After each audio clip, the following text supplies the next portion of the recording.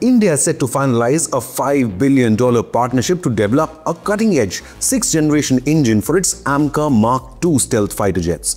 With France's Safran leading the race over Rolls-Royce and GE, this deal promises full technology transfer and local production, bringing India one step closer to becoming a global aerospace powerhouse.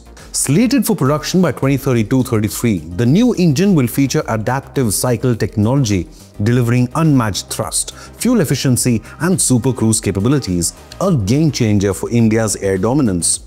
So while the initial AMCA Mk1 squadrons will feature GE F414 engines, the AMCA Mark IIs will usher in a new era, revolutionizing India's air power by 2040.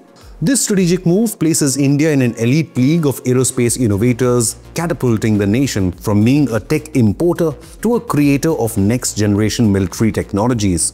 But that's not all. Apart from foreign collaboration, it has now been revealed domestic industry giants may also be roped in to manufacture a 100% indigenous Indian fighter jet engine. India's journey towards military self-reliance is taking off quite literally. In a significant show of force for the country's aerospace ambitions, reports suggest top private players, including Larsen & Toubro, Godrej Aerospace as well as Kalyani Group, have stepped up to power a crucial piece of India's defense future. A next-generation 110 kN thrust fighter jet engine that will form the beating heart of the upcoming Advanced Medium Combat Aircraft, or the AMCA.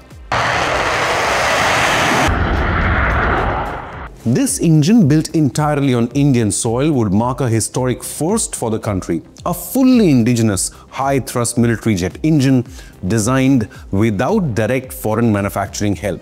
But the stakes are high, and so is the challenge.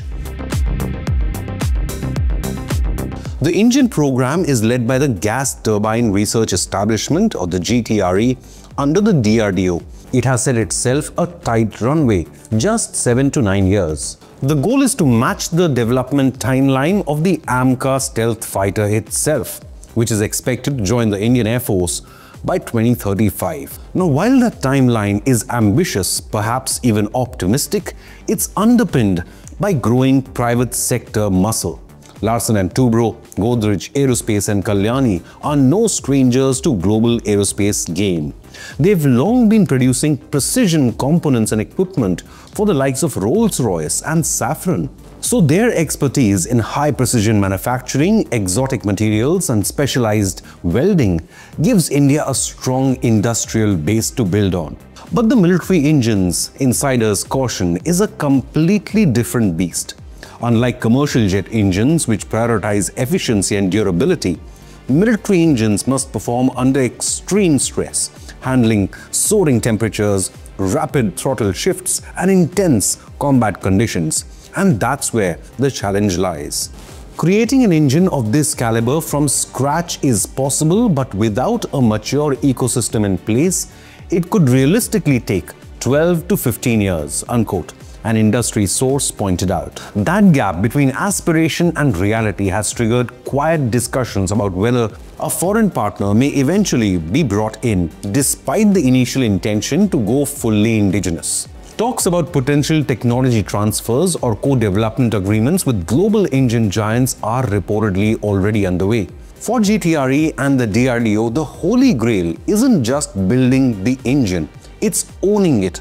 Securing full intellectual property rights, or IPR, is viewed as vital to ensuring long-term control over modifications, upgrades, and strategic use as needed. GTRE officials have made it clear India wants to own its engine, not lease its future.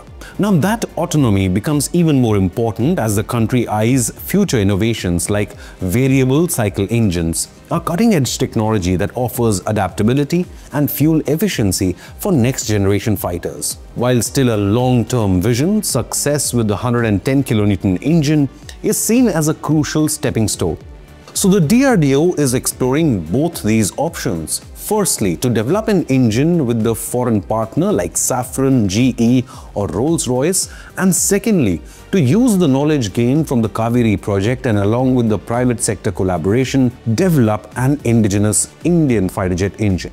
DRDO Chief Samir Kamath recently elaborated on the technical challenges, saying, quote, "Aero engine technology is a very complex technology. However, we have learnt a lot from the Kaveri. Kaveri was a 4th generation engine and the current engine technology has moved to 6th generation. So we want to work with a foreign OEM to reduce the risks as well as cut down the time for development. Hopefully, we will have some good news on this in the next few months." Unquote. All top 3 contenders, including France's Safran, UK's Rolls-Royce and American GE, have offered full cooperation, with Safran and Rolls-Royce assuring 100% tech sharing. The next big step would be a commitment to complete manufacturing in India to develop an ecosystem within the country. This ecosystem would also help in the development of the indigenous jet engine with private players like Larsen & Toubro, Godrej Aerospace or the Kalyani Group.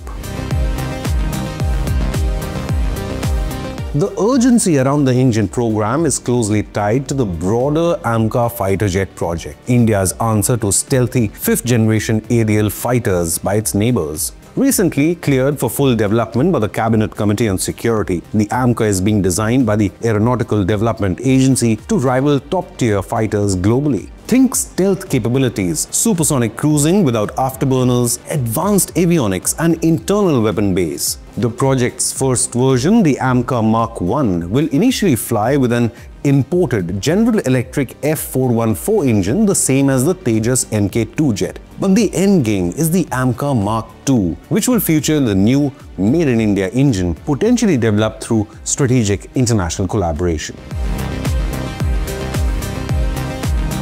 If successful, India will join an elite club of nations, including the US, Russia and China, that can field homegrown stealth fighters. The AMCA isn't just about aerial prowess, it's about positioning India as a 21st century defense powerhouse. With the Tejas Mk1A already entering service and the more advanced Tejas Mark II on the horizon, the AMCA project is part of a broader rearmament and indigenization strategy aimed at replacing legacy aircraft and strengthening air dominance in an increasingly contested region. India's bold push to design a cutting-edge military jet engine at home is more than just a technological challenge. It's a test of national resolve, industry maturity, and strategic clarity. The involvement of private heavyweights signals a changing tide in India's defense sector, one that could redefine its aerospace capabilities for decades to come. So whether the final solution is 100% indigenous or forged through international partnerships, one thing is clear. The engine of India's future air power is already roaring to life. But what do you believe? How important is it for India to have its own fighter jet engine?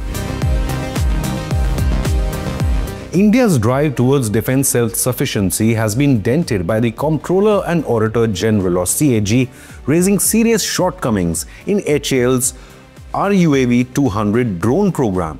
Initiated in 2015 at a cost of 23.18 crore rupees, the rotary wing UAV was meant to demonstrate HAL's competence in unmanned aerial vehicles. The program, however, suffered from rudimentary planning. No user consultation or market survey was conducted before development. The outcome: a drone with very little value.